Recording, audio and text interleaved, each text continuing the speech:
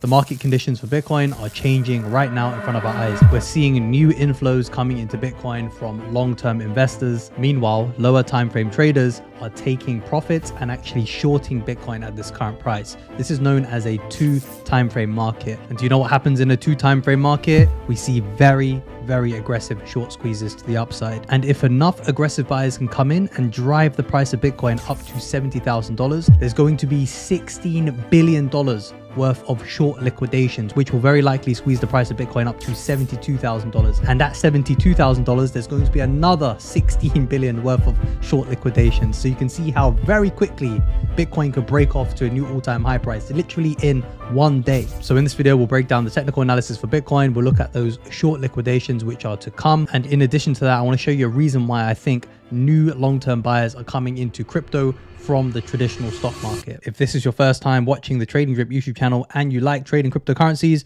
then my friend, smash up that subscribe button. I think you're going to enjoy the content on this channel. If we look at the current trading environment for Bitcoin, we can see price action is clearly breaking out of this time-tested regression trend channel, as this was a major resistance level for a long time. And price action has pushed right up to value area high of this volume profile here on the side. So we can expect there to be some resistance at this level, which is why we're starting to see more short positions are opening up here. However, this movement up here in price was actually fueled partly by a short squeeze, which is what we can see in the order flow. So here in the order flow, as price action has been moving up, we can see that new long positions have been opening up because open interest has been curving up and cumulative volume delta is pushing to the upsides. So the net volume in the market is to the long side. However, if we look at this candle right here, this explosive candle to the upside, that was fueled by a short squeeze because we can see a bunch of shorts got liquidated here. And then as price broke above this high here, this candle here was also fueled by another short squeeze. And over the last 4 days, we have seen generally more short positions are being liquidated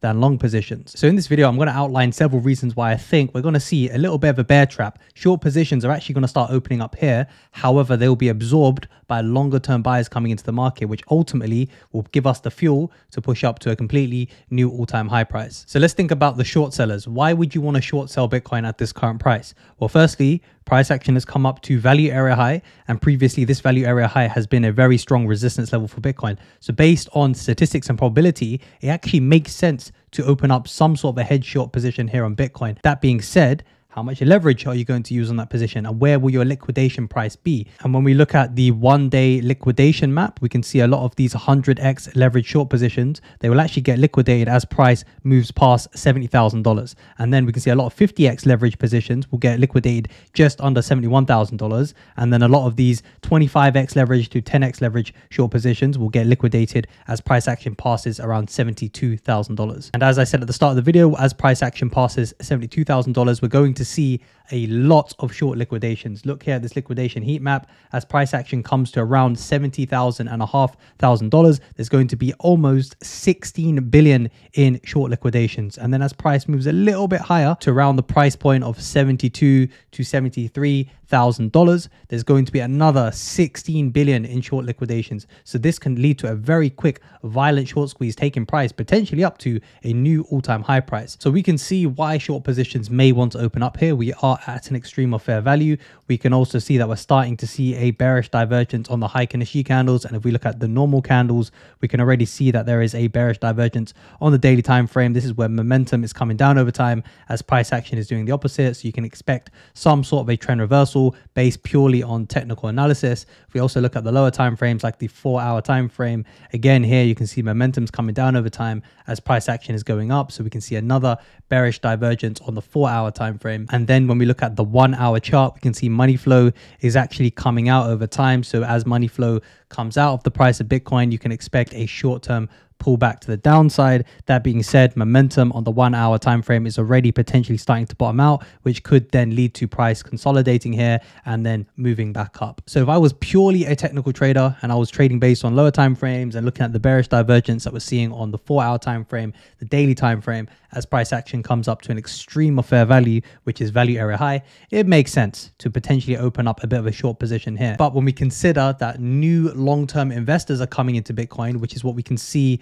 by looking at the money flow on the 3-day time frame. See how that money flow there, the inner wave is starting to come into the positive, just like what happened back here. And we all know what happened to the price of Bitcoin back here. This was a 2 time frame market. As momentum was coming down over time, price action just continued to grind up higher. Momentum is almost like looking at those short-term traders, and money flow is like looking at the long-term buyers. So all of the short-term traders, they were trying to short, and all of these short sellers here just kept getting wrecked as the price of Bitcoin squeezed up higher and higher and higher to a new all-time high price. Which is why when we're in a 2 time frame market, it's very important to not just look at the technical analysis on the lower time frames, but also look at the money flow on the higher time frames, which is what that 3-day money flow is showing us. Another reason why we're potentially seeing new money flow coming into Bitcoin, new long-term buyers are coming into Bitcoin, is because when we look at some of the newbie retail indicators like the MACD and the RSI, they're actually putting in buy signals right now. Indicators like this are what all the noobs use. They are lagging indicators. They don't give you advance warning of a move coming, and this is often what exit liquidity, believe it or not, is using. And I'm saying that from past experience. We all start somewhere. I also started off trading using these shitty indicators right here. So if you're a new trader, your chart probably looks a little something like this. You've got your MACD over here and you've got your RSI over here. So if I was purely trading based on these 2 indicators right here, well, look at this. We can see the MACD has just crossed up into the green as the RSI bands are overlapping. So we can expect the RSIs to move back up as momentum comes in. So if you were a stock market trader, you're probably thinking there's going to be some sort of breakout. So you may draw a channel that looks a little something like this, and then you're pulling this breakout line up to here. So now you can see how people may be targeting the price point of $100,000 as the next stop for Bitcoin, which is why when we see stuff like this circulating on Twitter, is usually a sign that new money flow is about to come into crypto. I'm also seeing that several of the stock market YouTube channels that I follow, they're now all of a sudden talking about Bitcoin, which is going to bring new eyeballs to the cryptocurrency asset class. So we're seeing fresh money flow coming in at this higher price point as some of the lagging indicators are starting to put in a buy signal right now. Of course, if you guys are consistently watching the Trading Drip YouTube channel, you would have seen that I was calling for buys on Bitcoin